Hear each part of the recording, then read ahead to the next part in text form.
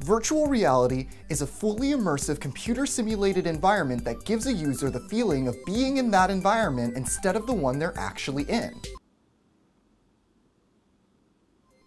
A lot of video games have already developed the technology to put the user in an interactive world, in the driver's seat of a car, or on the battlefield in a first-person shooter, or even in your own little town.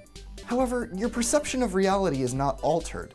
You're simply a spectator overseeing the events that are happening in that world. In order for your brain to perceive a virtual environment, there are a few key factors that are vital for the creation of an immersive experience necessary for virtual reality. While there are different display methods, one of the most popular ways to experience virtual reality is through a headset. Headset devices use stereoscopic display to make what you see three-dimensional, and to give depth to the image that you're looking at, kind of like how our eyes see anyways.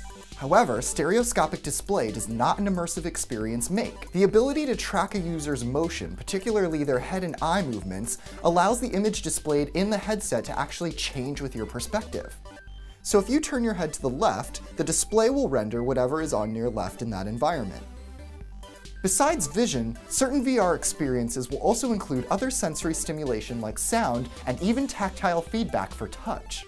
Lastly, in order to truly alter the perception of our reality, there has to be a certain level of virtual interactivity.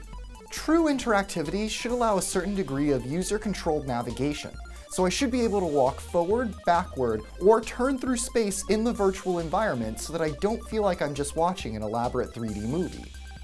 When we are able to freely move within that environment, and even interact with things in it, our brains can truly perceive that world as real, and thus, virtual reality. Virtual reality has a lot of practical purposes outside of gaming, and has been used for training simulators for soldiers, pilots, and doctors.